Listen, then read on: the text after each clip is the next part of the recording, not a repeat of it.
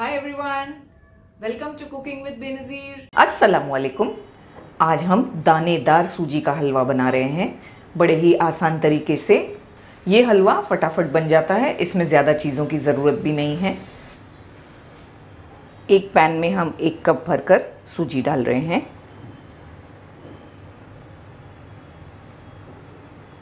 Flame को हमने medium रखा है। सूजी को हम मीडियम फ्लेम पर अच्छी तरह से भूनेंगे, कम से कम 5 से 6 मिनट चलाते हुए। सूजी का हलवा बनाने की एक ट्रिक ये है कि आप सूजी को बहुत अच्छी तरह भुनें। जब तक सूजी भुना रही है, हम एक साइड पर चाशनी बना करके भी तैयार कर लेंगे। हम एक बर्तन में पानी ले लेंगे। हमने इस सॉस पैन में 4 कप पानी डाला है, यानी कि 1 लीटर पानी। हम 1 कप सूजी का सीरा बना करके तैयार कर रहे हैं, उसी कप से हमें 4 कप पानी डालना है। अगर आप कटोरी या ग्लास जो भी यूज़ कर रहे हैं, ध्यान रखना है कि आपको पानी 4 गुना यूज़ करना है सूजी का। फ्लेम को हमने ऑन करके हाई कर दिया है। हम इसमें 1 कप भरकर शक्कर डाल देंगे। हम 1 कप सूजी का हलवा बना रहे हैं तो शक्कर हम 1 कप डालेंगे। अगर आप मीठा कम खाते हैं तो कम भी डाल सकते हैं। 1 चुटकी केसर, ये ऑप्शनल है, आप चाहें तो डालें, नहीं तो नहीं। इसे चलाते हुए हम थोड़ी देर पकाएंगे शक्कर के मेल्ट होने तक। शक्कर मेल्ट हो रही है, तब तक हम सूजी को भून करके तैयार कर लेते हैं। 7 से 8 मिनट हो चुके हैं। सूजी का टेक्सचर आप देख सकते हैं कि काफ़ी बदल गया है। आपको समझ में आएगा कि सूजी अच्छी तरह भुनाई है। हम अब इसमें घी डाल देंगे। ये आधा कप घी यूज़ किया है हमने। आप देख सकते हैं कि घी इस तरह जमा हुआ है।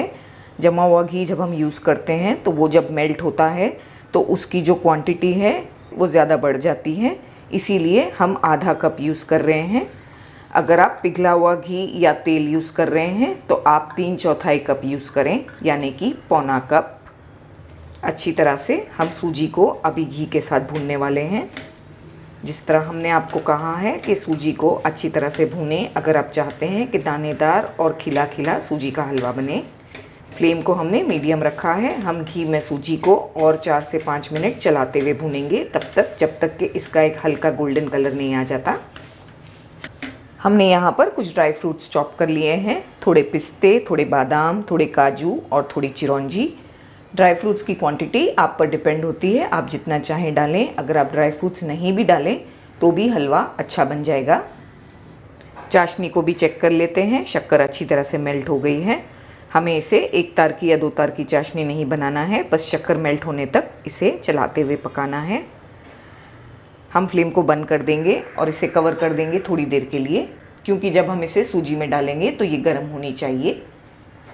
फ्लेम को लो करके हमने सूजी को घी के साथ भी भून लिया है 7 से 8 मिनट। आप देख सकते हैं कि इसका हल्का हल्का कलर चेंज हो गया है। ये पॉइंट पर हम इसमें सारे ड्राई फ्रूट्स डाल देंगे, क्योंकि ड्राई फ्रूट्स भी साथ में फ्राई हो जाएंगे और सूजी भी भुना जाएगी। इससे हमें अलग अलग ड्राई फ्रूट्स फ्राई करने की झंझट नहीं होगी। सूजी को अच्छी तरह से हमने ड्राई फ्रूट्स के साथ भुना है, फ्लेम को लो करके। सूजी के टेक्सचर से ही आपको पता चल जाएगा कि सूजी अच्छी तरह से भुना गई है। बस यही पॉइंट पर हम इसमें थोड़ी किशमिश डाल देंगे। किशमिश को पहले से नहीं डालना है, क्योंकि ये बहुत जल्दी पक जाती हैं। किशमिश डालने के बाद बस हम इसे इस तरह से चलाएंगे। बस इतना ही चलाना है हमें, 10 से 20 सेकेंड। हम इसमें अब जो चाशनी हम बना करके रखे हैं वो बिल्कुल ध्यान से डालेंगे। फ्लेम को हमें लो रखना है।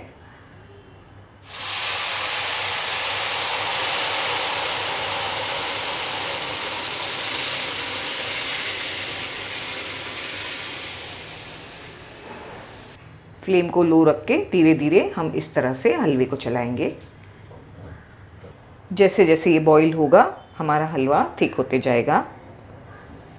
हमें इसे इस तरह से मीडियम फ्लेम पर चलाते रहना है। 2 से 3 मिनट इस तरह से चलाते हुए हमने इसे पकाया है। आप देख सकते हैं कि हलवा गाढ़ा होते जा रहा है। बस यही पॉइंट पर हमें फ्लेम को बिल्कुल लो करना है और इसे कवर करके 5 मिनट बिल्कुल लो फ्लेम पर पकाना है, ताकि सूजी अच्छी तरह से फूल कर तैयार हो जाए। 5 से 6 मिनट हो चुके हैं लो फ्लेम पर हलवे को पकते। माशाल्लाह बहुत अच्छा हलवा बन करके तैयार हुआ है। खुशबू से सारा घर भी महक गया है। अच्छी तरह से हम एक बार इसे चलाएंगे, फ्लेम को हाई नहीं करना है बिल्कुल।